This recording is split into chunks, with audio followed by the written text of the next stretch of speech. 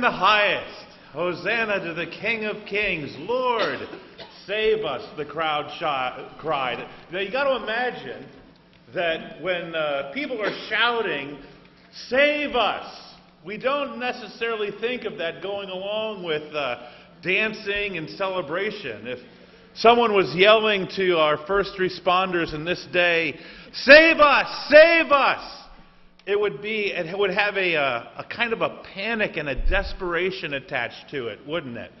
So this idea that Palm Sunday comes and Jesus comes marching into the city riding on a donkey and people are shouting, save us, and dancing and celebrating kind of seems a little incongruous if you think about it. But there they were. There must have been a portion of desperation in their voice as they cried to this one who could be the Messiah. Lord, save us, deliver us from this, rescue us. And truly, he was the one who was sent to deliver and rescue and save the people. And yet his own people did not receive him. They did not recognize him for who he was. But aren't we blessed in this day to come and have a perspective that they didn't have? To come and with celebration be able to sing Hosanna to the King of Hosanna to the Son of David, Hosanna to the King of Kings, and proclaim that we know that this is the Messiah who will save us. Deliver us from our sin and deliver us from the darkness of this broken and fallen world. I'm going to invite you this morning with appreciation to join me in celebrating this one who has come and the beginning of this Holy Week when we remember the redemptive work of Jesus Christ. We do that every week, don't we? But in a special way this week, we begin a solemn and a celebrative remembrance of Jesus Christ and his work on our behalf. We're going to begin by singing hymn number 174, and I'm going to invite you to stand with me this morning as we sing.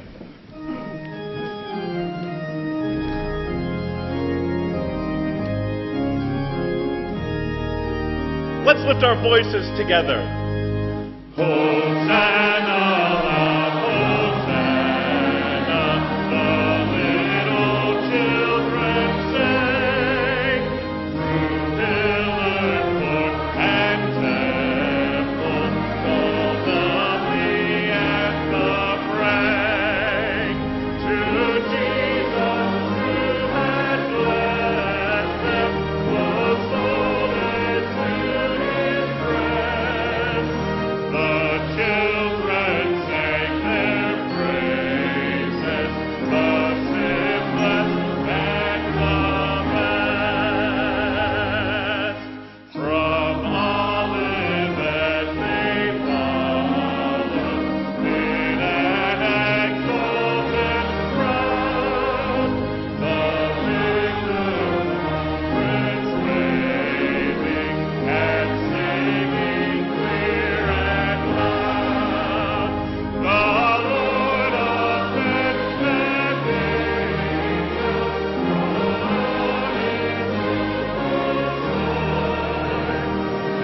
and found all the children, each little girl and boy. Hosanna in the highest, that ancient song we sing. For Christ is our Redeemer, the Lord of heaven, our King. Oh, may we ever praise him with heart and life and voice, and in his blissful presence eternally rejoice.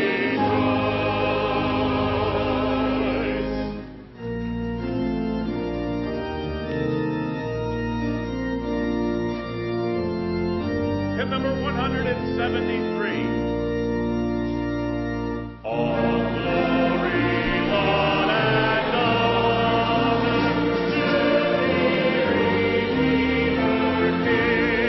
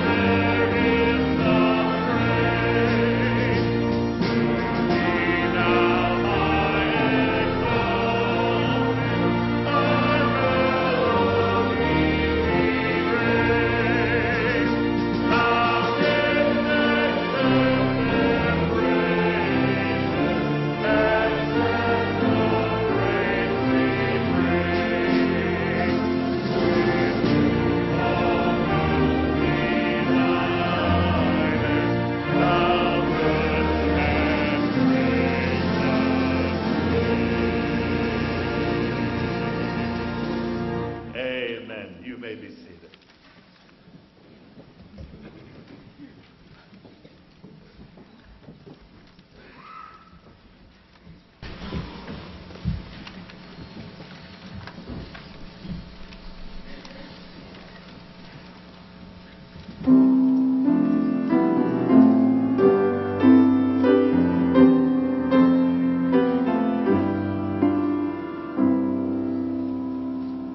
One night while I was sleeping, I had a dream so fair.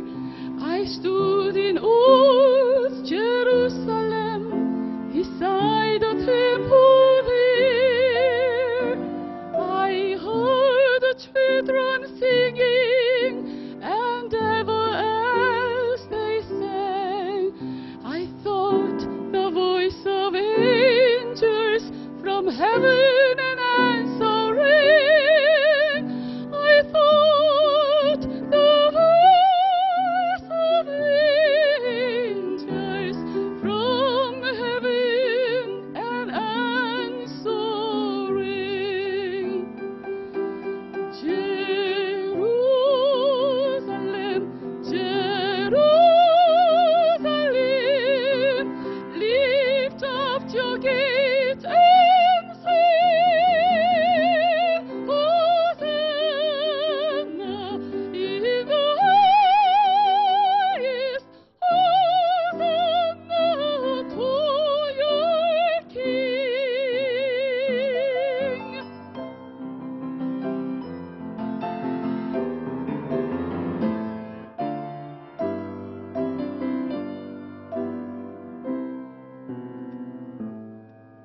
And then I thought the dream was changed. The streets no longer rang. Hushed were the glad hosannas the little children sing. The sun grew dark with mystery, and moon was cold and chill, as the shadow of a cross arose upon a lonely hill, as the shadow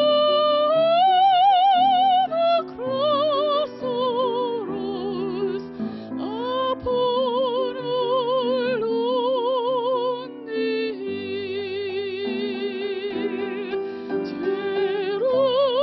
Jerusalem,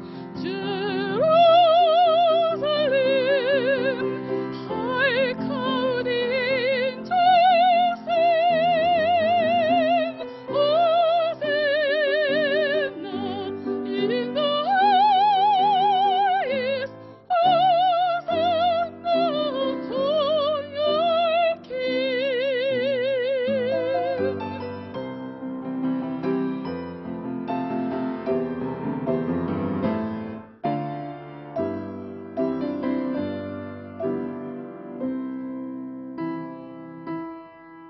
And once again the scene was changed.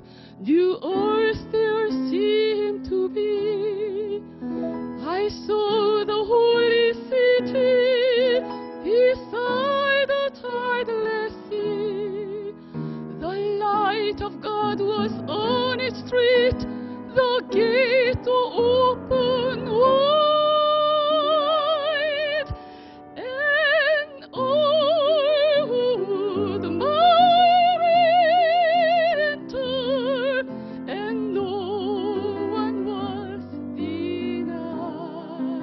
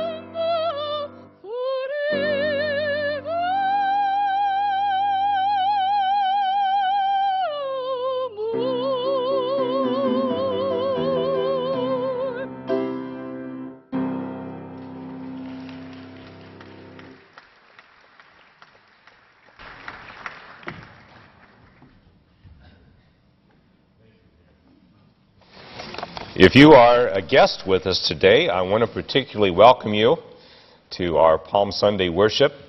And I'd love to give you an opportunity to let us know who you are, and also if there's a way that we can provide some help or information for you. When you open our bulletin, you'll notice that there's a welcome card. If you could take just a few moments to fill out some basic information, and as I said, if there's some information that you'd like about the church or your relationship with Jesus, whatever it may be, jot that on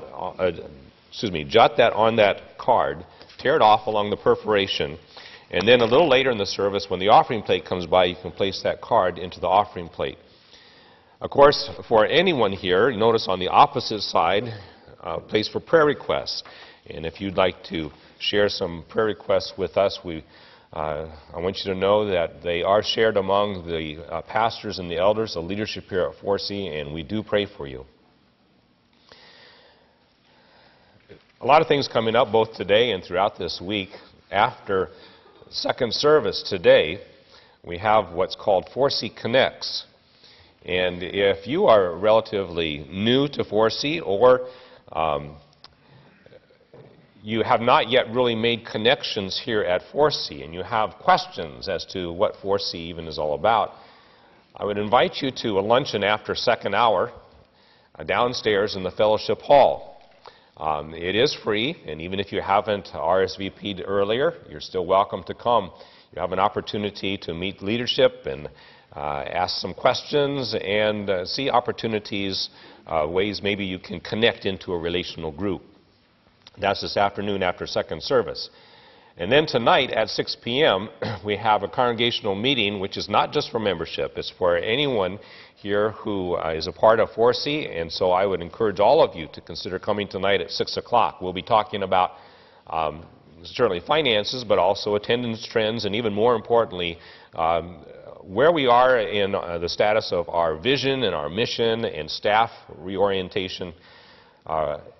We will also, the membership anyway, will be voting on a proposal to make modification to our Articles of Faith and Bylaws in regard to marriage and sexuality. We've had information out on that, and hopefully you've been able to get that. If not, I think there are still some sheets available at the Welcome Center, and that will be tonight at 6 p.m.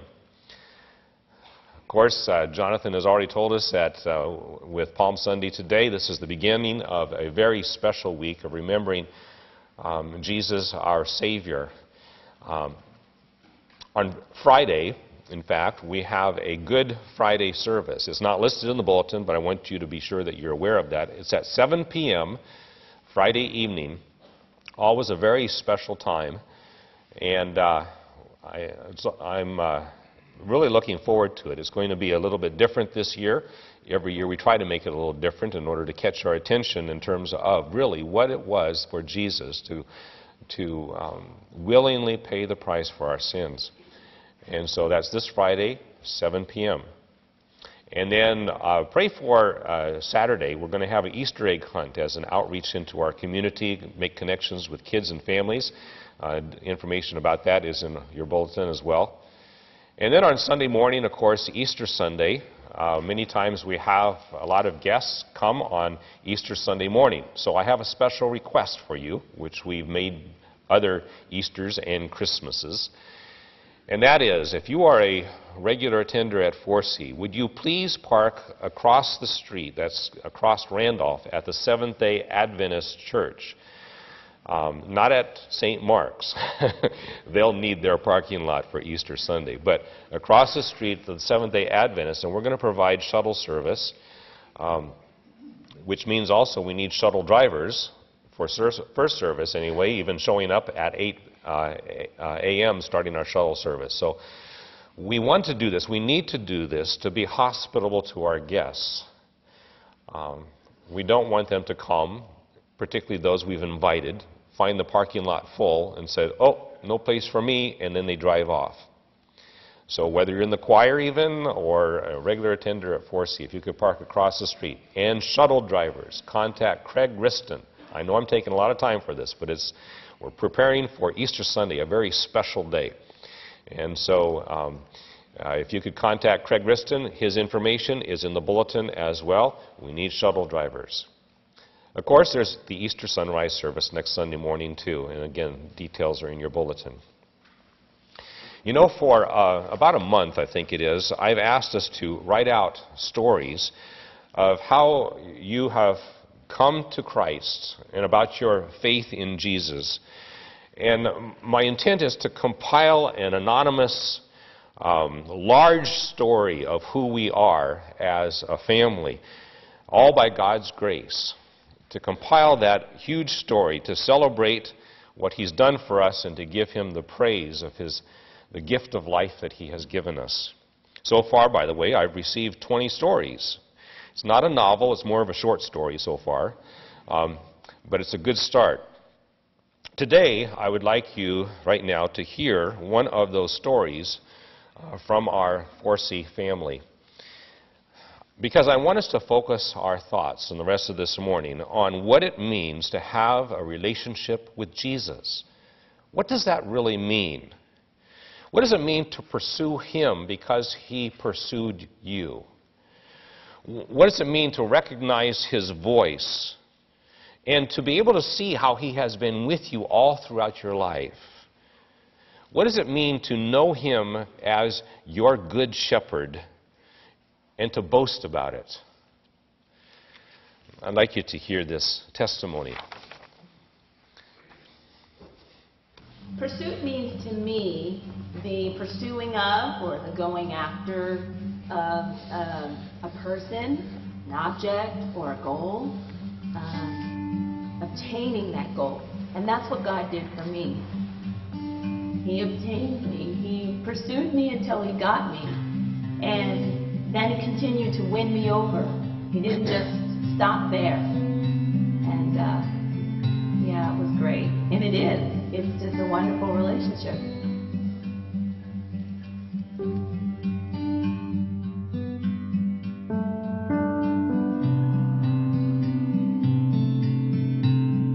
God's fingerprints has been on my life ever since I was a child. I can remember being in an automobile accident with my sister and my mom and seeing my mom's eyes closed and afraid that she was going to die. I remember being a teenager, young adult, going to the clubs, and God's fingerprints was on me then too, because I could have been harmed and I wasn't. I remember meeting my husband. That's God's fingerprints on my life then, giving me a wonderful husband. And I can see God's fingerprints continually on my life as a married woman. We had 7 children, and our third-born son had passed away. And I see God's fingerprints there just protecting us through that tough time. And just recently, I see God's fingerprints still on my life. My husband was diagnosed with leukemia and a double diagnosis of his kidneys. And I just see God's fingerprints even then. As difficult as it is to see someone you love going through something like that, my husband never gave up on living life and loving his family and loving his children and his wife. So God's fingerprints, I see it. I look for it to see it.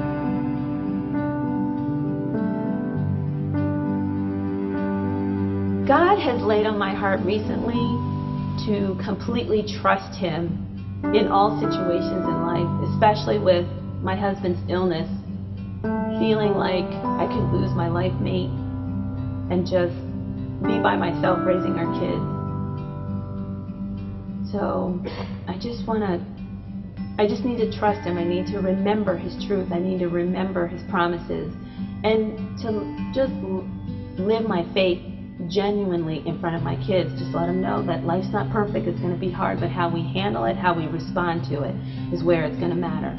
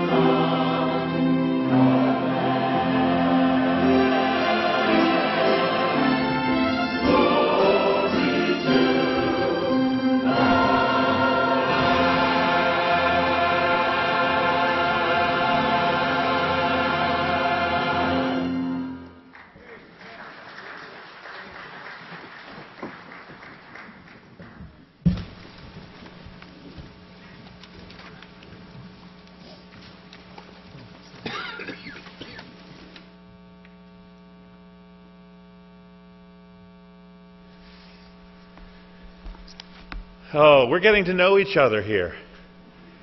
And it's a blessing to fellowship together and share special moments.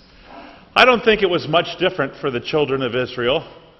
They enjoyed sharing special moments together. And Passover time was certainly one of those special moments where memories came into play, traditions, things that were familiar to them. And one of the passages that was very familiar in the home of the Israelites, we find recorded for us in Psalm 118. And I would like to direct our attention to that passage for our scripture reading this morning.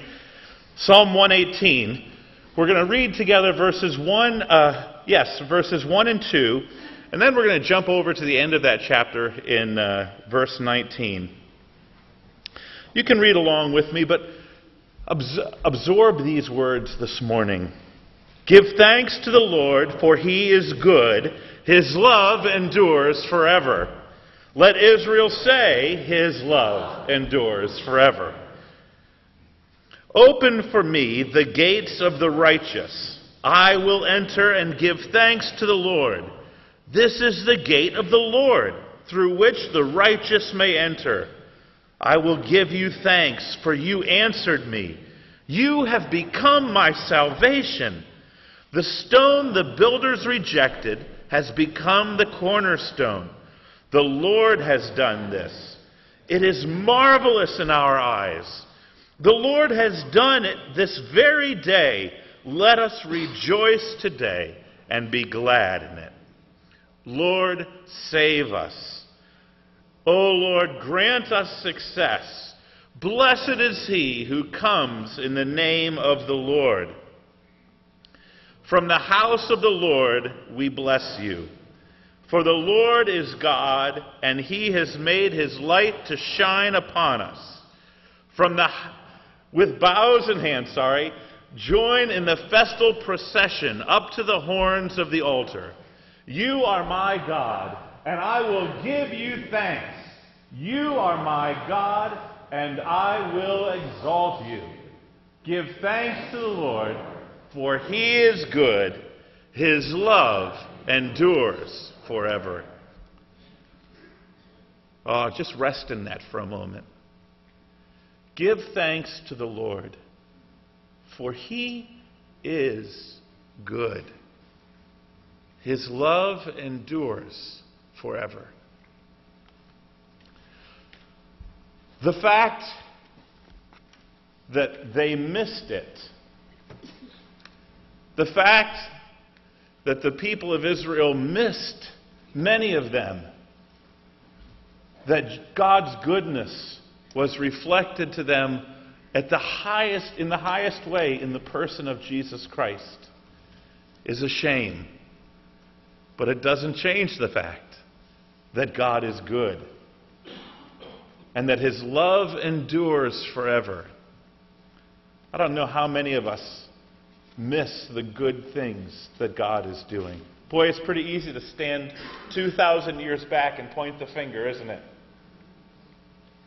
But how many of us know that that is true? Give thanks to the Lord, for He is good. His love endures forever, and yet the goodness that He brings to us rides right by. And we miss the significance of it. He is good. He leads us tenderly. And this morning as we worship Him, we remember that this Lamb was also our shepherd. Let me invite you to join with me in worship as we sing, Savior, like a shepherd lead us.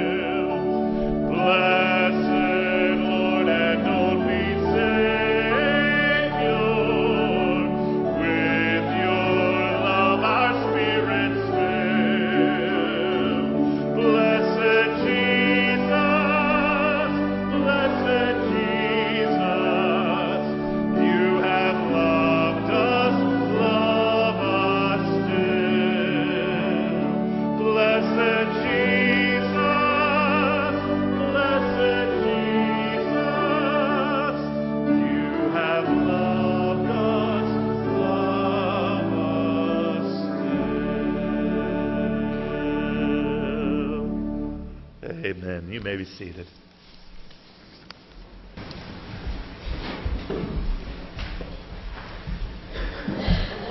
Let's join together in prayer. Dear Lord, I just thank you for the opportunity to come before you and thank you and praise you for who you are. And Lord, I want to thank you right now that you don't show us exactly what's going to happen to us in the next week, the next month, the next year. But you have shown us that you win in the end, and that we, as children of God, will also join with you. Lord, I can't imagine on this Palm Sunday many years ago when you knew what was going to happen in that upcoming week. It became clear that that weight did hit you as a human, and yet, Lord, you persevered and you died for us and you rose again and you loved us so much and you proved it. Lord, I just thank you for how you are a healer. And there are many, Lord, in our church that are sick. And we ask for healing, Lord, both physically, emotionally, but spiritually as well, Lord. There's a lot that we need to learn and grow. And so in those steps, as we're taking them day by day, Lord, help us to trust you and to remember that you love us, that you are with us at all times. We just thank you, Lord, for walking with us. And as great and mighty as you are, you care about each of us. And so, Lord, this week, as we are preparing our hearts and minds for Good Friday and for Easter and the celebration that's to come, that we just consider the work that you've done and remember that we too can just come before you and we can go to the Father and pray, and he will hear us, and you hear us at all times. So thank you very much, Lord. In your name, amen.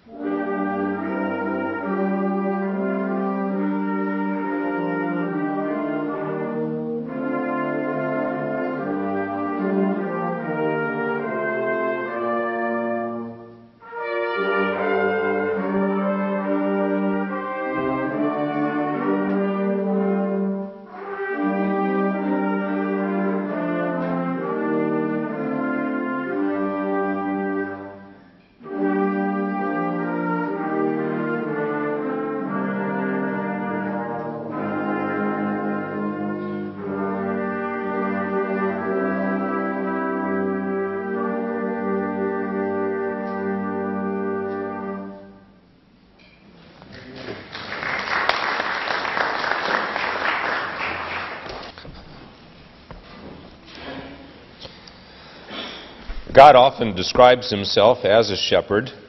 And of course, that means people are sheep, right? I myself, yeah, I hear you say that. I myself will tend my sheep and give them a place to lie down in peace, says the sovereign Lord. The Lord is my shepherd, I shall not be in want. Leaders of Israel were also described as shepherds, both good and bad. And so, really, it's no surprise that while we're traveling through John's Gospel, following Jesus, that we hear Jesus describe his relationship with his followers in terms of shepherd and sheep.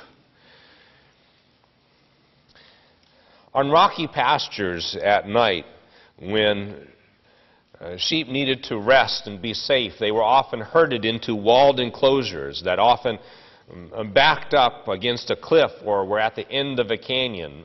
There were many caves throughout the hills of Palestine, and shepherds would pile up stones about waist high around the front of those caves in order to provide a safe pen. And they'd close off the gap with thorny branches, or the shepherd himself would lay across that entrance. It provided safety and protection for the sheep during the night.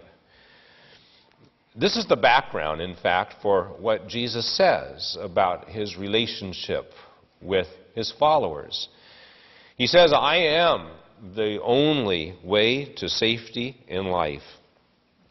The description he gives, in fact, to the people around him is of the sheep in that enclosed pen. And he says anyone who tries to get into that pen any other way other than the gate, who tries to climb over the rock wall or descend from the back of the cave, is only there to harm the sheep. He's a thief. Because the shepherd will only enter through that gap, through that gate. And he's welcomed by the watchman, and the sheep recognize his voice. And so when the shepherd calls them to follow him, they do. They come out through that gate, that gap, and they find good pasture as they follow him.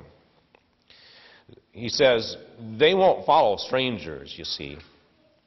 In fact, they try to run away from someone whose voice they don't recognize.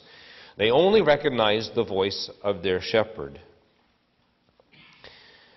Our family lived in the Willamette Valley of Oregon for some time. It's sheep country. In fact, we had a flock of sheep behind our house, a flock in front of us. The one in front of us, I got to see the shepherd many times walk out among them, and it was always amazing to me. He would just walk out there. They'd kind of just naturally gather around him. He'd kind of have to nudge some of them aside as he was walking, but there was no fear there.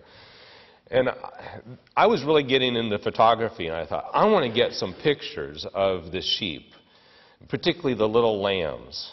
I see him out there. So one day, I went out into that field. The shepherd wasn't there, by the way. I went out in that field, and they ran. I wanted this cute little picture of, a mama, a ewe, and the baby right next to it. I had all mapped out in my mind, but the closest I could get to any kind of picture was like this. They were running away. Beautiful picture of running sheep. What's the point, though, of the story that Jesus told? What's he trying to say? In fact, the people around him, when he said these things, said, what's this all about? I don't get it. Well, the point simply is this. It's his identity. He is the shepherd. He's the shepherd. He's the only way to safety and to life. Listen to what Jesus says as he explains his illustration. I tell you the truth, I am the gate for the sheep. All who ever came before me were thieves and robbers, but the sheep did not listen to them. I am the gate. Whoever enters through me will be saved. He will come in and go out and find pasture. The thief comes only to steal and kill and destroy. But I have come that they may have life and have it to the full. You know, this is happening. We're here on this bus trip through John's Gospel. It's happening at the same time, same place in Jerusalem as the healing of the blind man. In fact, it just happened, and now Jesus is saying this to the people around him. It's a continuation, because the point that we're starting to see here is that the blind man is the sheep who refuses to follow the voice of the Pharisees because he doesn't recognize them.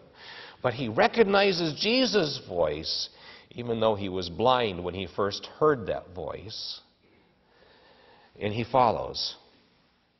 The religious leaders, you see, were supposed to care for the people and lead them to God.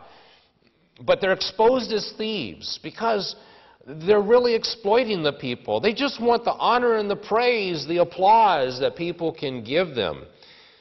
And worst of all, you see, they did not lead the people through the gate, which was Jesus.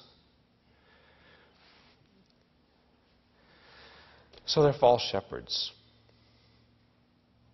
Jesus is the true shepherd, the only way to safety and to life. Did you hear the contrast to what Jesus said?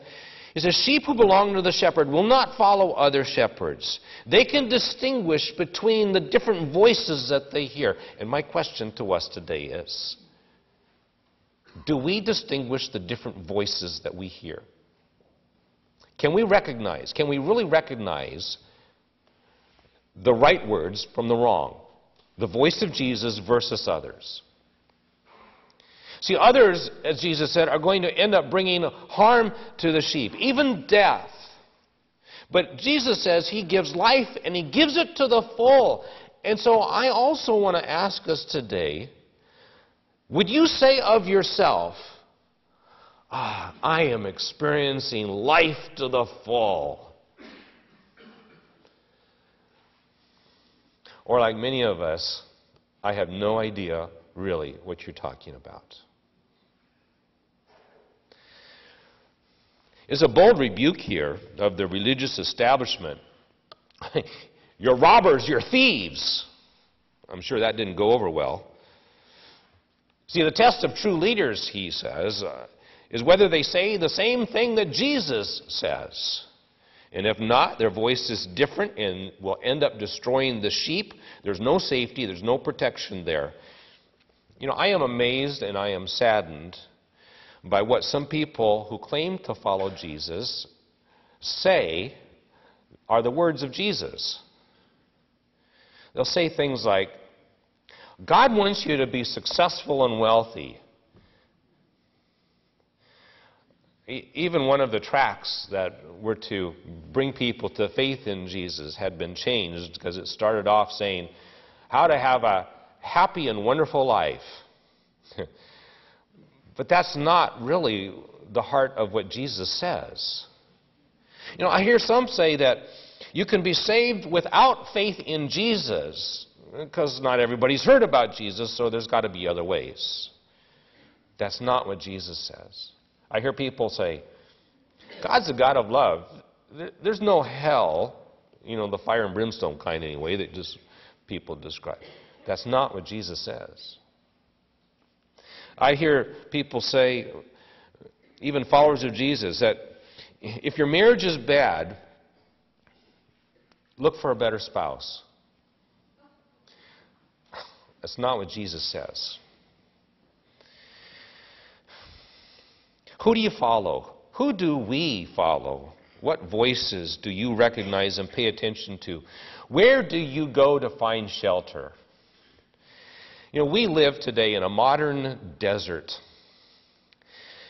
Few things are off limits anymore. I'm surprised even in my lifetime how things have changed.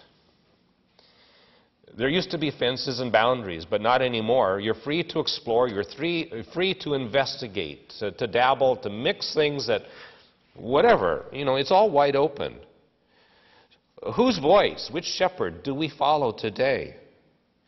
I know young parents feel like they need eyes in the back of their head even more for all the things that are enticing their children. But the fact is that many parents have already been enticed away. George Barna asked high school students Where would you turn first in times of tension, confusion, or crisis? This is what hundreds of high school students said. Oh, by the way, fathers were number 25 on the list. Mothers were number 11. So what's at the top? Where will they turn to? To music and to personal friends. I mean, just look at the model that we have on TV with all the sitcoms and shows. Where do apartment-dwelling singles go for answers? They go to their friends, to the bar, to the hangouts. You know, those with a lot of money, even as adult, it doesn't matter what age you are, you go to a professional psychologist. Of course, even if you don't have money, that's okay because anybody can go to Oprah. But who goes to Jesus anymore? Do Christians in the church even have anything to say?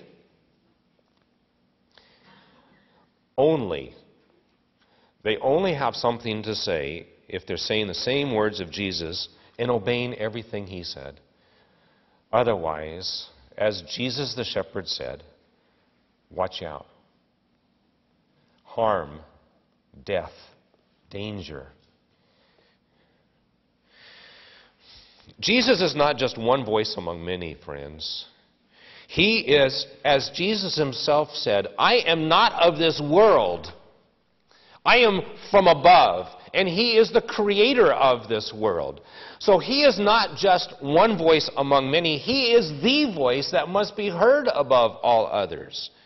Real sheep recognize his voice and run from strange voices. But my question to us, most of us here today claim to be believers in Jesus. My question is, do we ever get tired of hearing Jesus' voice, or do we ever mistake other voices for Jesus? And the answer, I'm afraid, is yes. Believers who say, yeah, I've heard all that before. Tell me something new.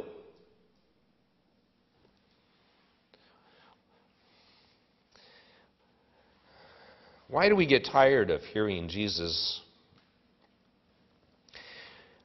Why do we listen to other voices? I think for many of us, it comes down to not experiencing the power and the presence of Jesus in our lives. Somehow we have gotten distracted. We lose sight of who he is. We stop trusting him.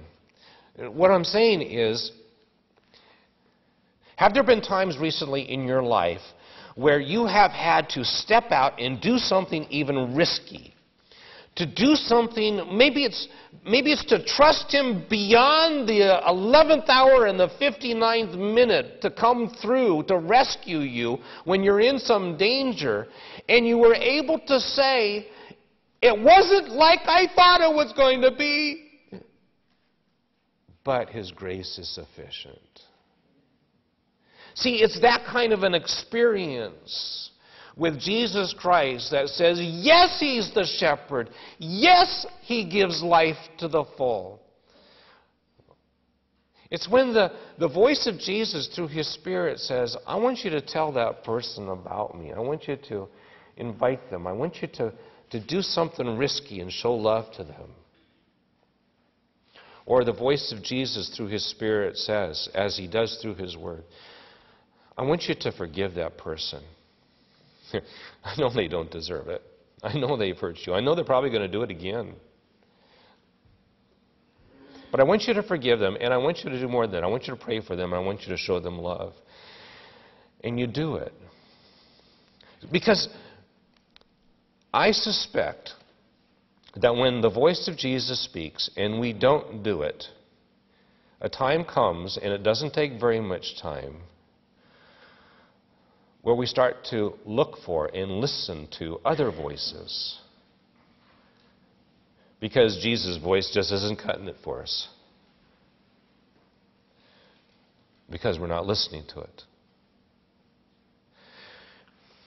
We mistake other voices for his, perhaps because we spend so little time listening to his, in his word. to say, I know what Jesus says in this situation. I know what he would tell me to do. I know what he's saying. I know your voice. What you're saying is not his, because I've just spent time with him this morning and the day before and the day before, and I know exactly what he sounds like and what he says. He's the only one who gives life to the full, you see. But more than that, Jesus said, I'm the gate. He not only gives life to the full, he keeps us safe from all threats. His eyes, yes, are, as it were, on the back of his head. He sees everything. Nobody can get past him, sneak in. Everyone who comes in belongs to him. He gives abundant pasture, everything your soul and your life needs.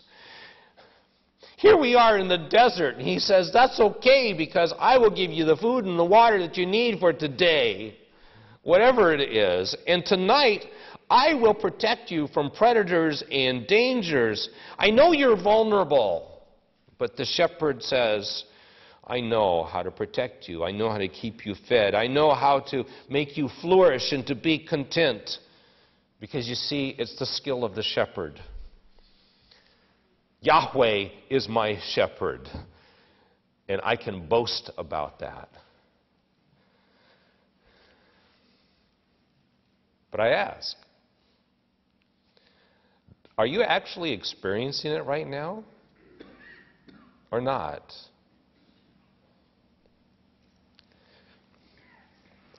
Jesus says, I am the only one who truly cares.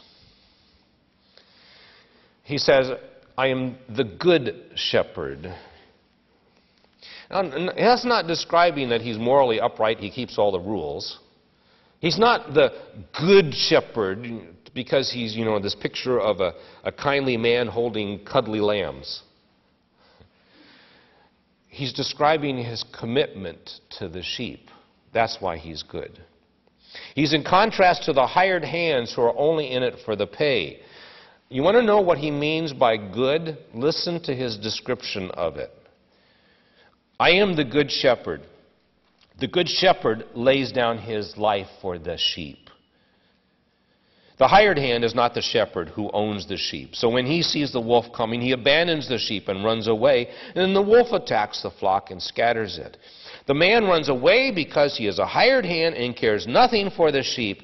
But I am the good shepherd.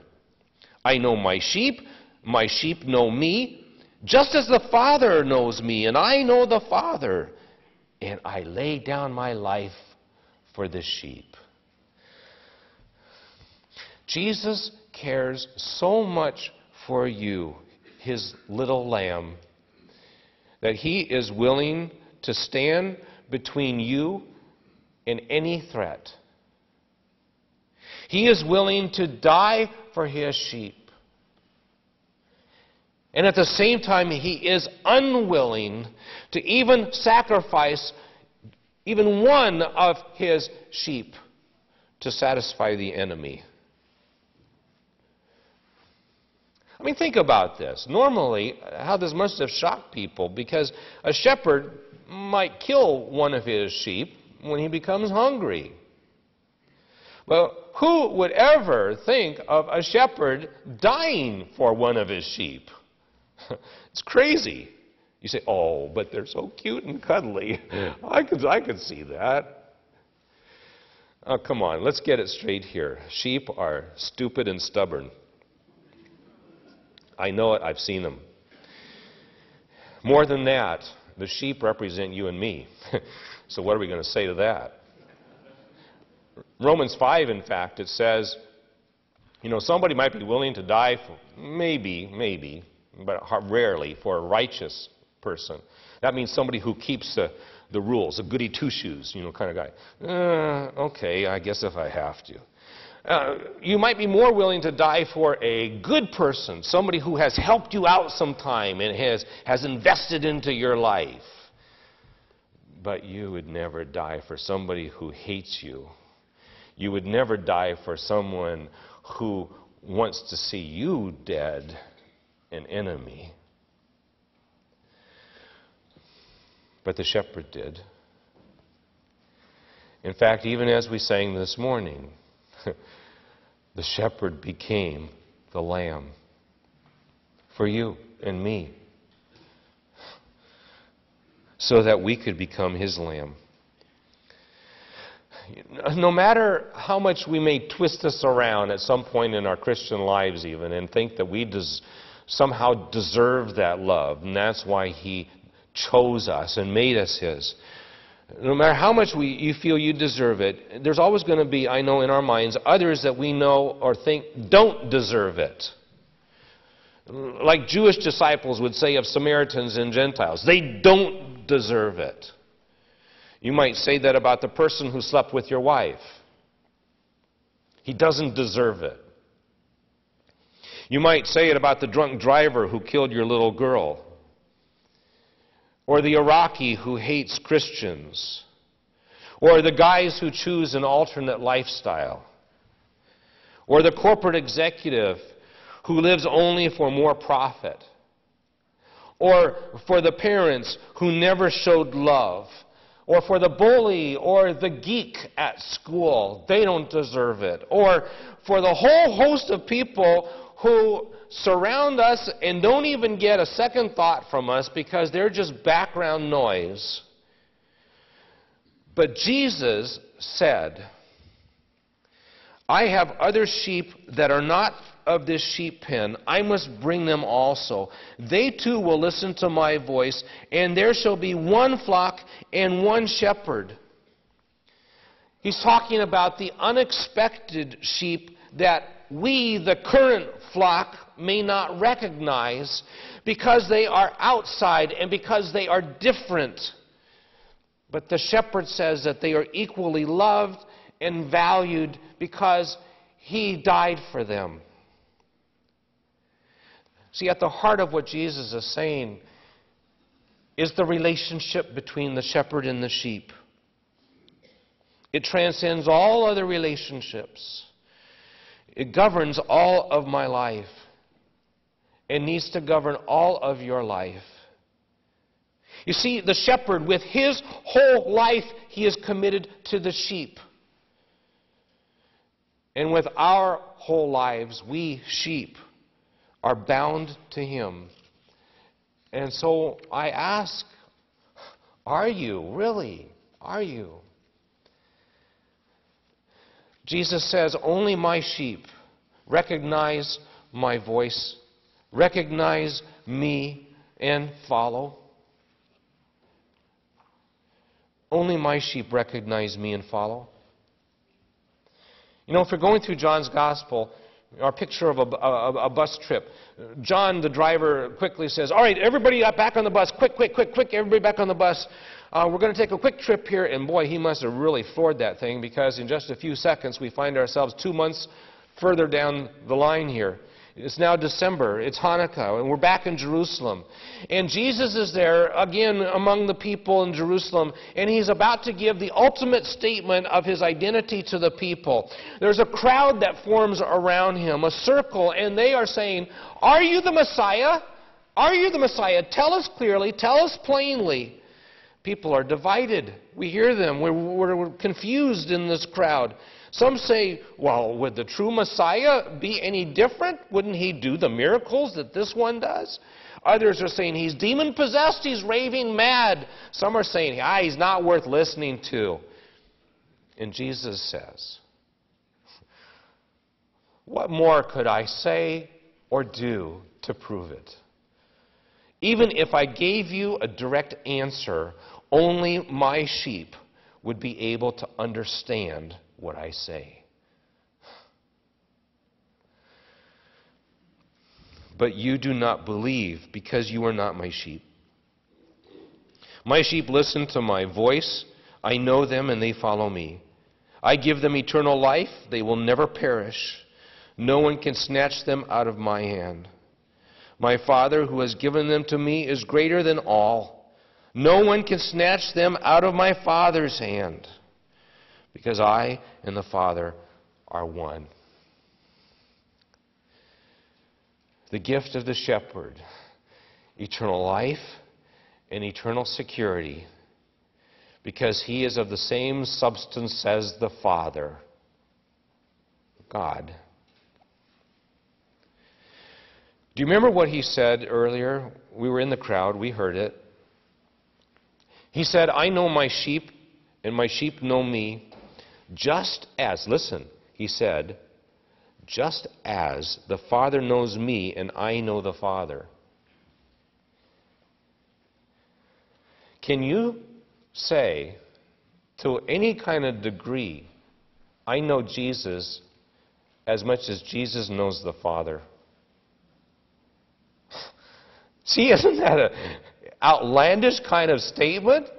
And yet Jesus says it so matter-of-factly. Because it's the relationship, he says, you have with me. Where you will know me, and I know you, just like it is between the Father and me. Unbelievable. I have a long way to go.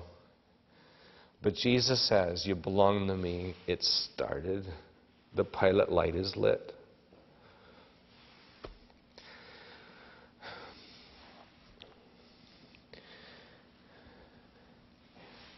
In the Palestinian uprising in the late 1980s, Israel, the Israeli army decided to punish a particular village near Bethlehem for not paying taxes.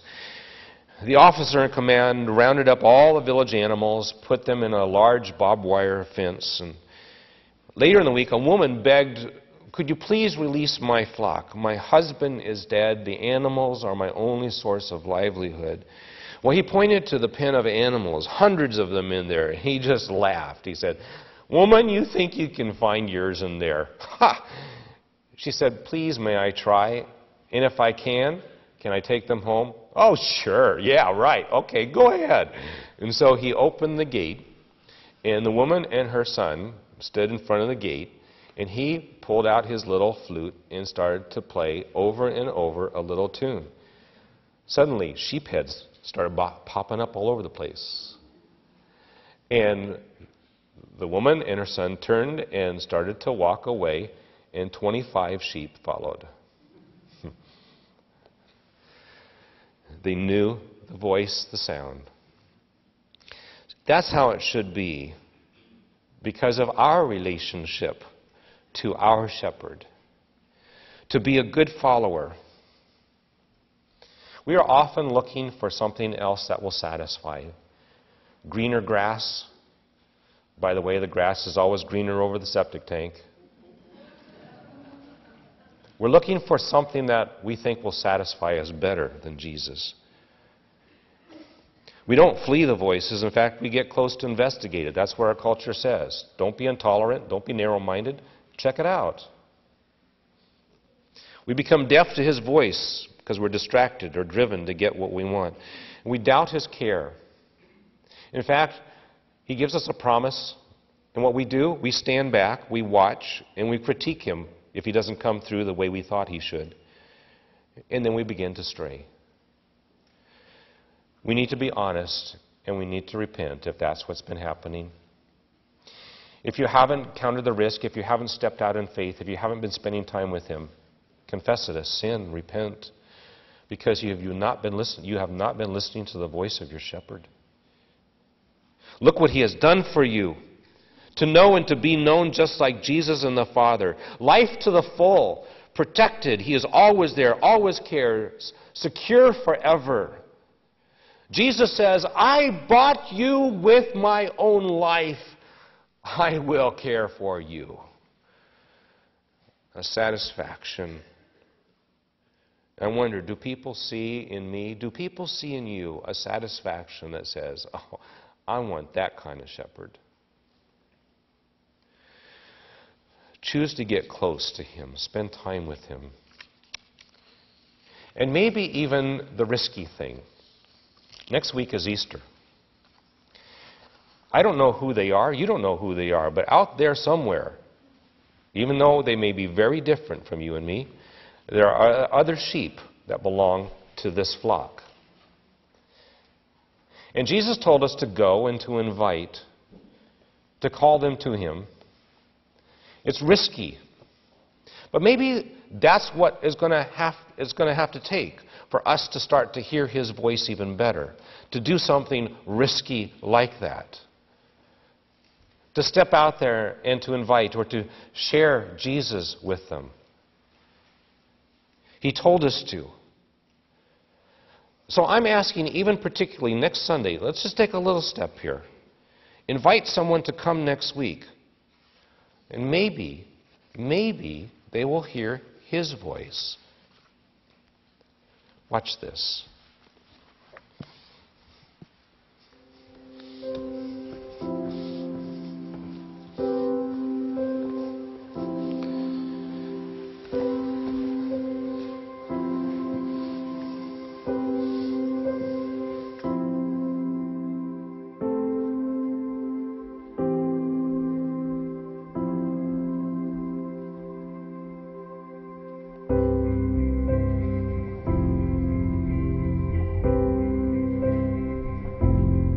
It's going to be full. It's always full. And it'll be the same in your church, I promise. It'll be full. It'll be full of people like me. Full of people who haven't been to church in a while. Full of people who think they might be critiqued or analyzed or judged unfairly. Full of people who don't have God in their lives and aren't exactly sure how to get Him back. But you know what? Before I step in, I need you.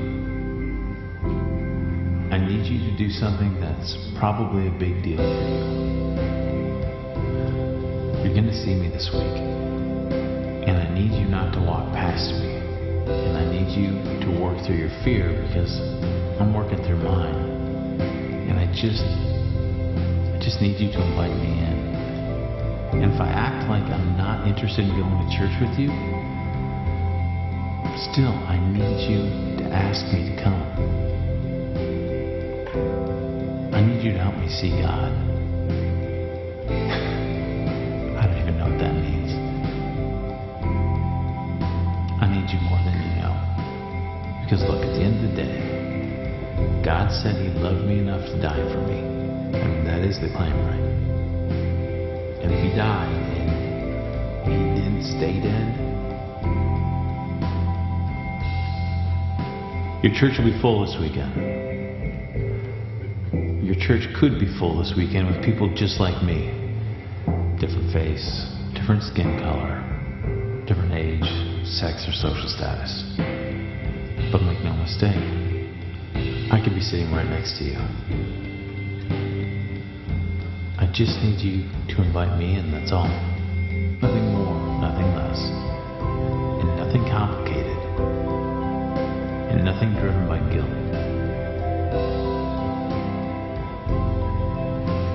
Just invite me in. I need you to. I really do.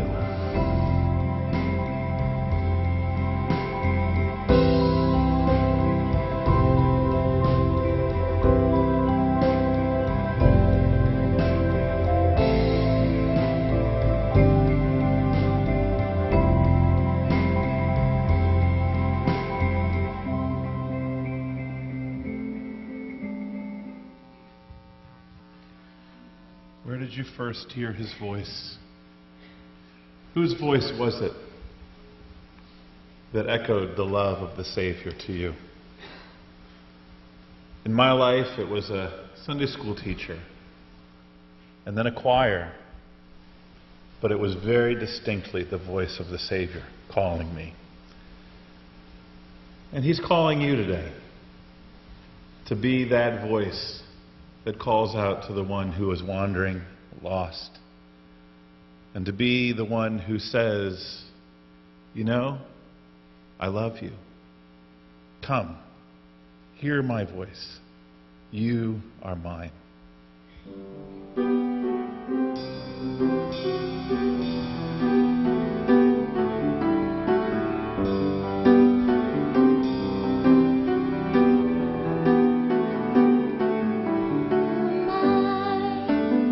Lord of all the earth.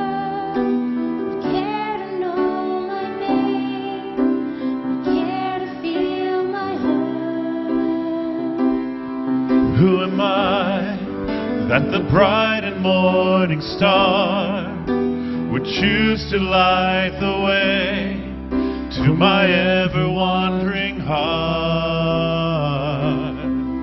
Not because of who I am, but because of what you've done. Not because of what I've done, but because of who you are. I am a flower quickly fading, here today and gone tomorrow. A wave tossed in the ocean, a vapor in the wind. Still you hear me when I'm calling. Lord, you catch me when I'm falling, and you told me who I am. I am yours.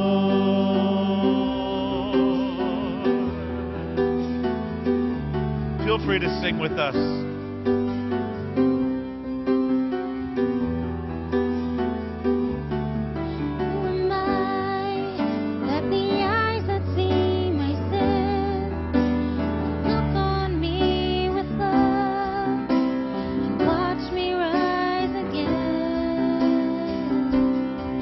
Who am I that the voice that calmed the sea would call out through the rain and calm the storms in me?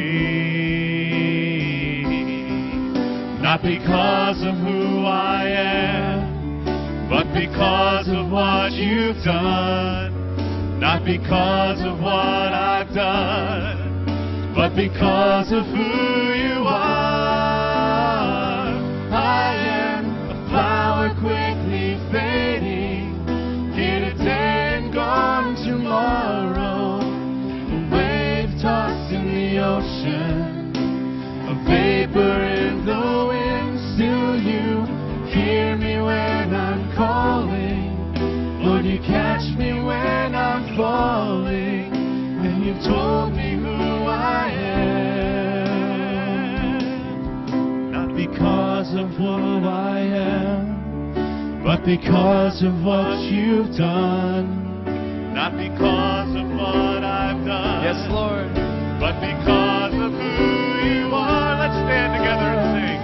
I am a flower quickly fading, here today and gone tomorrow. A wave tossed in the ocean, a vapor in the wind.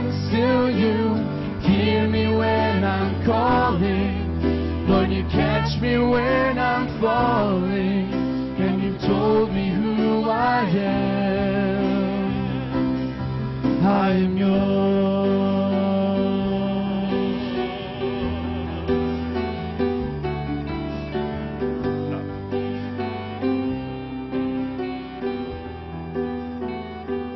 Heavenly Father, we've gathered this morning in the name of Jesus, the Savior, Messiah of the world.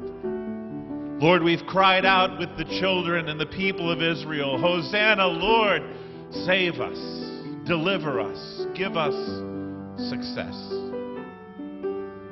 And Lord, the success we ask for this morning is not the kind of success that the world seeks. But it's, Lord, the success of partnering with you, of being light in the darkness, of adding salt and flavor to the bitterness of the world. Lord, we ask this week that you would help us to be your hands, your feet, your voice that proclaims you are a child of God and you are loved. Come celebrate with us. The King of Kings, the risen Lord, who brings life and hope and real joy. Lord, we know that churches all over our community, all over our country, all over the world will be reaching out in a special way this week. Lord, we ask that you would go before. Lord, in this time truly worthy of your honor, as you are lifted up, would you draw all men to you? Hear our prayer, O Lord.